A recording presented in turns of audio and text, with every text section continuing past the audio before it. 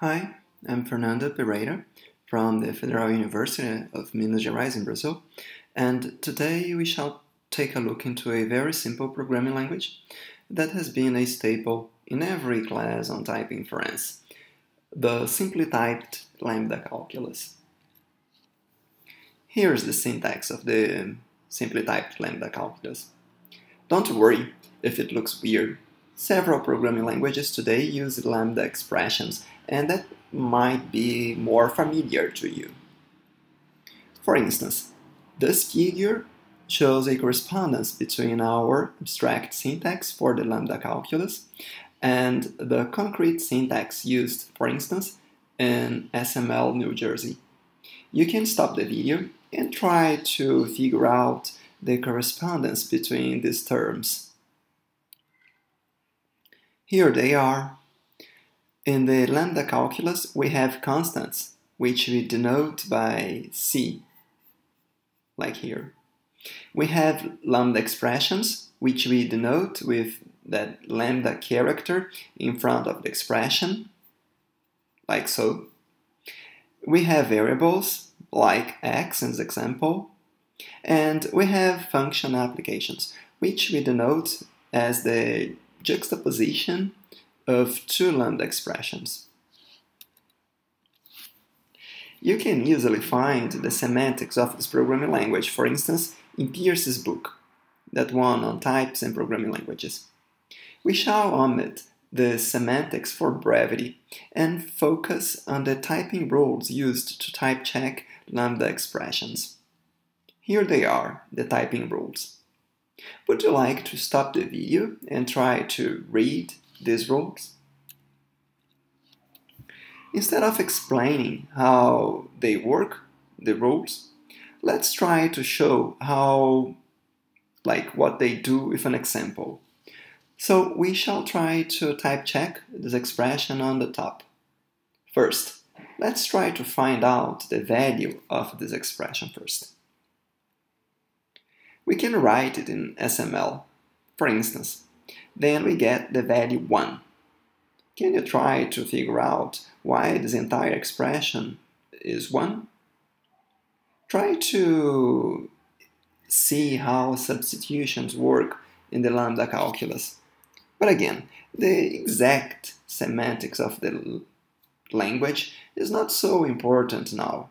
Just assume that these expressions are actual programs that return values. Thus, every program has a type, and every subpart of a program has a type as well. The goal of the rest of this class is to find these types. Let's see. These are the roles that we have. Which one can we use on the target example? That's TAPP. But TAPP asks for a lambda application. We need a left side and a right side expressions. What are these expressions in this example? Would you like to stop the video and try to find an answer for this question? Well, here's the entire derivation of these typing rules. They do look scary, but no worries, we will go over all of them. Let's start with the type of symbol y. Y is a function. You can see that by the arrow type. The type of y is t1 arrow t2. That's the type of a function. And in the example, we want this type to be int arrow int.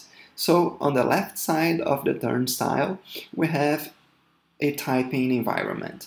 A table, the gamma table, that relates variables to types. And the rule tvar says that if a variable y has a type big T in an environment, then y has type big T. We use the same rule to type variable x. This time, x is not a function, it's a scalar, and its type is int. Notice that we are assuming an environment with types for y and x. Later, we will see how to infer this environment. And we can combine the types of y and x to have the type of the application of y upon x. If y is a function of int to int and x is int, then the result of passing x to y is an integer. Thus, this application has type int. And we can use this fact that y applied onto x has type int to infer the type of a lambda expression. The lambda expression is lambda of x is y applied onto x. The type of this expression is int arrow int due to rule TABS. Go ahead and stop the video. Try to read what rule TABS says. We can use rule tvar to find out the type of a variable a, which we say that is an integer. It's an integer because the environment where tvar is applied contains a mapping of a to int. We can apply TABS again to find the type of a double lambda expression. The expression is lambda of y is lambda of x is y applied upon x. Notice that the formal parameter of each lambda expression is annotated with a type. Thus, the type of y in this case is int arrow int. And here we have TABS, again to build a new lambda expression, this time using variable a. So this new lambda expression is the identity function, that is lambda of a is a. And we can combine these two expressions to derive the type of an application. An application has two sides. If the left side has type t1 arrow t2 and the right side has type t1, then the resulting application has type t2. Perhaps you could stop the video and take a look into the rules. And we can combine this last fact with the fact that the constant 1 has type int to have the type of the final expression, which is int. Cool, is it not?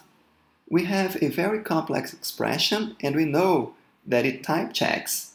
More yet, we know that the type of this entire expression is int, meaning that this entire program here is a number. So that's what we learn with its type. Thus far, we have only ints as basic types in our programming language. Let's add a few more expressions just to have Booleans in our language too. Could you design type checking rules for these new expressions, these 4 new expressions? Here they are. We have 4 new rules. tadd for addition, right here. tlth for the Boolean comparison, right here, tand for the Boolean conjunction, and tif for the conditional expression. Now we are ready to define the type inference problem. So given a program with open type annotations, we want to be able to rewrite this program, assigning actual types to the type annotations in a way that the resulting program type checks. So when I say type annotations, I mean that these are like open variables and we need to fill up these open variables with actual types. That's a bit different than the type checking problem. In this case, the case of type checking, I mean, we want to know if we can apply the type checking rules on the program given an initial environment. The initial environment assigns types to 3 variables. 3 variables are the variables that are used in an expression but that are not declared in that expression. Here in this figure, you have an algorithm to compute all the 3 variables in a program. The input environment needs to assign types to the 3 variables, otherwise we would not be able to type check the program. That's because they are not declared in the program and it's declarations that assign types to variables. So in this class, we saw how to type check the simply typed lambda calculus. In the next class, we will see how we can find out types for the open variables in a program, hence effectively doing type inference.